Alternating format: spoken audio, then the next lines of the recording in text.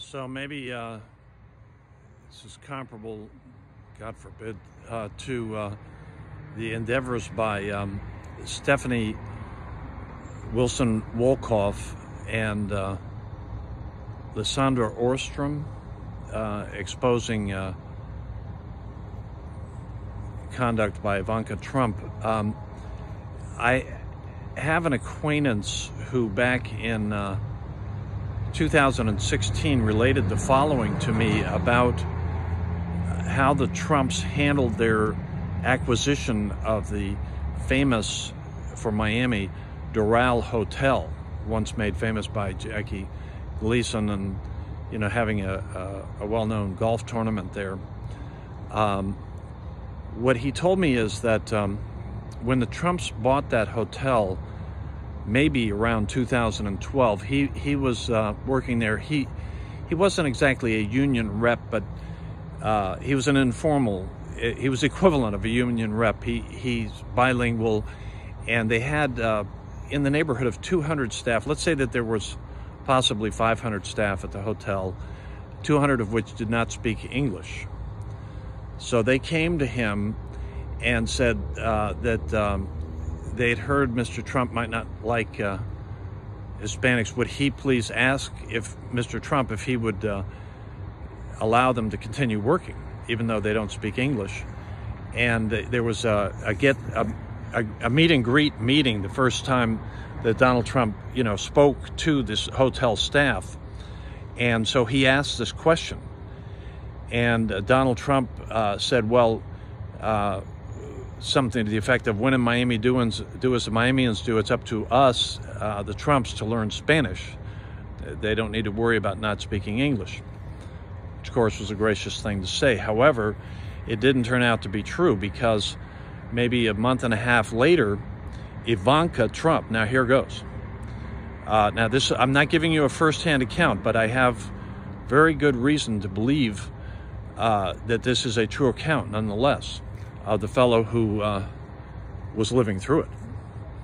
A month and a half after that meeting, what happens at the now Trump Doral Hotel, Ivanka Trump shows up with the police, who then escort these some 200 employees who do not speak English out of the hotel. Police escort, right? I mean, isn't a normal thing to do? If you're going to lay somebody off, you tell them you're laid off. You don't call the police. Do you follow what I'm saying? And according to this fellow, again, I have good reason to believe that he told me the truth. That's what Ivanka Trump did.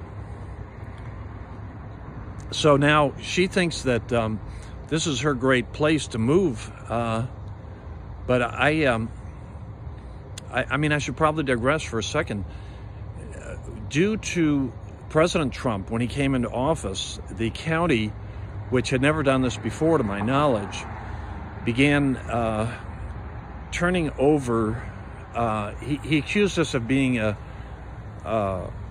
an immigrant refuge or whatever, sanctuary county or something. So the county agreed to do horrendous things to immigrants. And I don't really want to go into the details because it's very upsetting. But just try to basically manufacture reasons to arrest and deport immigrants that have no morality whatsoever. I mean, this is a terror tactic. I could tell you the details, but then I might find it too upsetting. So, there's a lot of destruction done. Miami, if you don't know this, Miami-Dade County's population is, let's just say, it's a little over 2.7 million, of which 70 to 75% is Hispanic. 49% of that population of over 2.7 million people were not born in the United States. All right, so we are full of immigrants here. And if I were to estimate, I would say over 200,000 have been hurt in some way or another, meaningfully hurt by the Trump policies.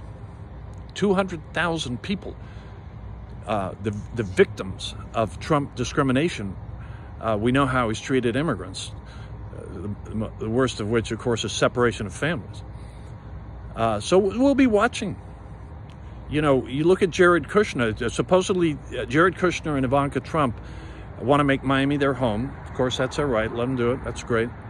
Or not. Jared Kushner, what's wrong with him? His father went to federal prison, I guess, over real estate crimes. I don't follow it that closely. And from what you read in the paper, Jared Kushner has been self-dealing with his endeavors in the White House, where he's actually profiting off of these efforts, you know, to help minorities. Insider trading, almost. He comes up with this project or something, and then he implements it and cashes in on it. So we'll be watching him too.